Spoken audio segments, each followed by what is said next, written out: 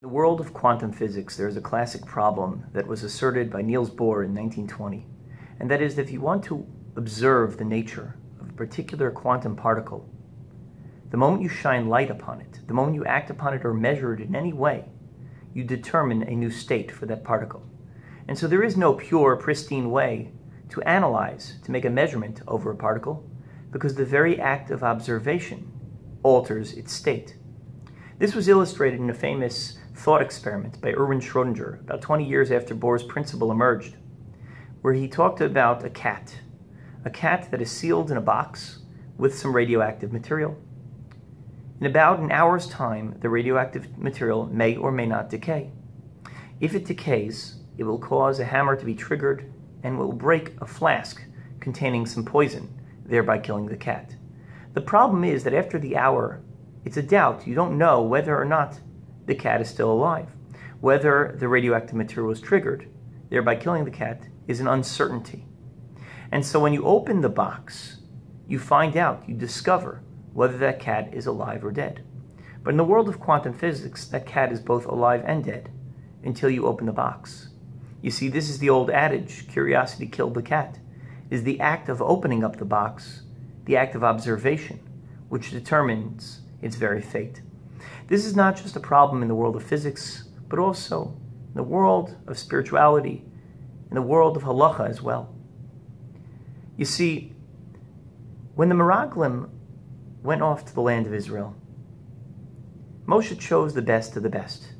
He chose the chieftains, the heads of the tribes, the people who would be least likely to fail in a mission. So the question that all the Mefarshim struggle with is, what went wrong? How is it possible that they fell prey to their desires and emerged with a negative report about the land of Israel? Only two of them, Yoshua and Kalev, came back with a positive thing to say about the land. Everybody else came back with bleakness and negativity. So what happened? The Mea Shiloach, the Ishbitzer, writes that why is it that the Meraglim came back with a negative report? The answer, he says, is that they saw an Eretz Ocheles es Yoshvea. They saw in their hearts and their minds a land which consumes its inhabitants, and because that's what they observed, that's the reality that unfolded. It is the act of observation of the land that caused the negative fate to befall the Jewish people. Curiosity killed the cat, and curiosity destroyed the land of Israel. Why is it that a future of bloodshed, of pain, of destruction, of Chorban, of suicide bombs, of missiles flying overhead into Sderot and Ashkelon, why is it that that became the reality? Because that's what the Meraglim feared, and that's what they observed. And this is true on a halachic level as well.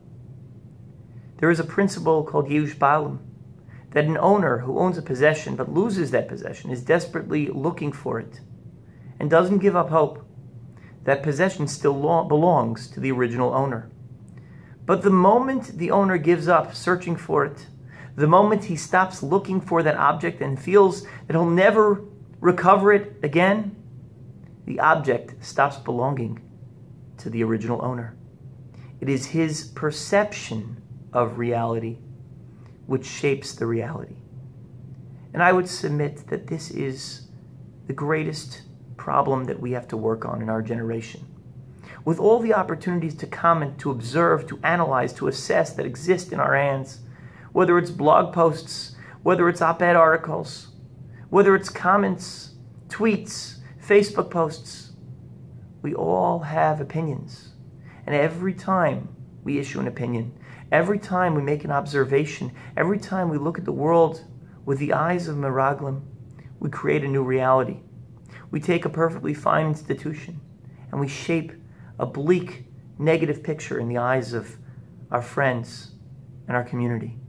We take a person who otherwise was an upstanding member of society, and by maligning them, by creating a negative picture, we change the kind of person that he or she really is.